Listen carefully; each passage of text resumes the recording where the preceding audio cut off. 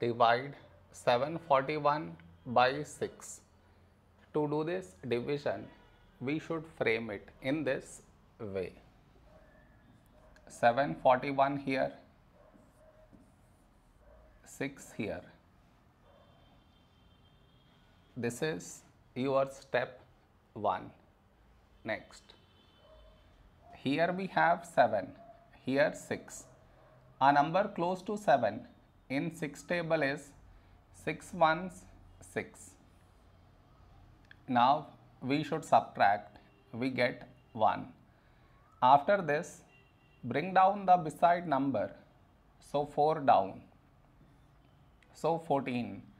A number close to 14 in 6 table is 6 twos 12.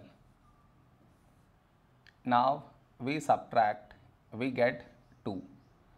After this, bring down the beside number, so 1 down, so 21.